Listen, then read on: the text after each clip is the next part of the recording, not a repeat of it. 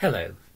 On Saturday the 15th of August 1945, Japanese radio broadcast a recording of Emperor Hirohito's message conceding defeat and effectively ending the Second World War.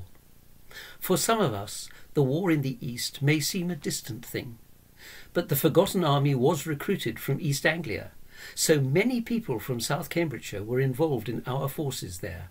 Many suffered the horrors of Japanese concentration camps.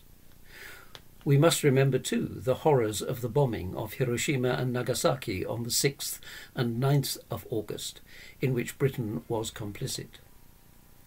The ending of war is a good thing, whatever we may think of the abominations which it entailed. So I ask you to observe a silence, as I shall on Saturday, to remember.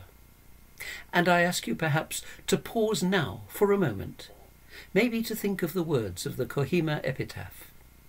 When you go home, tell them of us, and say, for your tomorrow, we gave our today.